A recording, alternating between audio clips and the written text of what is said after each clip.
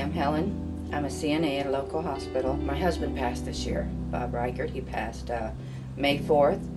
I'm in grieving right now, and I'd like to tell you a little bit about it. People don't understand that, but when a loved one's taken, sorry, nobody can understand unless it happens to you. It's like it hurts so bad, and there's nobody you can tell. You can say anything you want, and everybody's always like, "Oh, I understand." No, you don't. He's gone. There's no getting him back.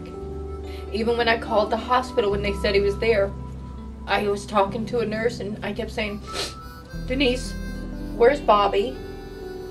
And it wasn't clicking, and I kept saying, "Where's Bobby?" And she kept saying, "Helen, he's gone."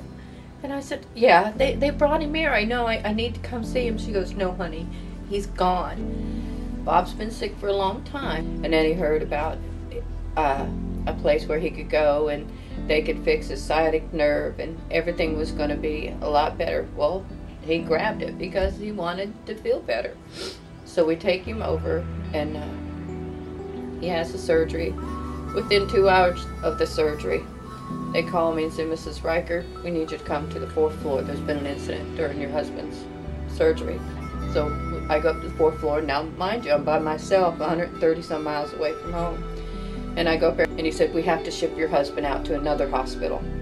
Now he's going 30 some more miles. He had to lay there. Within that week, Bobby had another surgery. After that, Bobby started going downhill. He was already in pain. He was already depressed.